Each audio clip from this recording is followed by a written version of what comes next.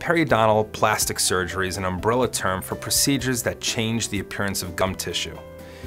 Now, this type of surgery may be in the form of gum replacement for patients with recession. Any number of gum grafting procedures can replace gum tissue that's been lost and add new tissue to reattach to the tooth roots. Gum reshaping or recontouring is another form of periodontal plastic surgery. The most common need for this is the patient with a gummy smile. So by reshaping or recontouring the tissues, we can expose the full dimension of the tooth. The gum tissues form the frame of your teeth, and your smile should be an important consideration in any aesthetic dental procedure. What we're trying to do is build harmony between the teeth and the tissues that surround them to provide the most natural appearing smile.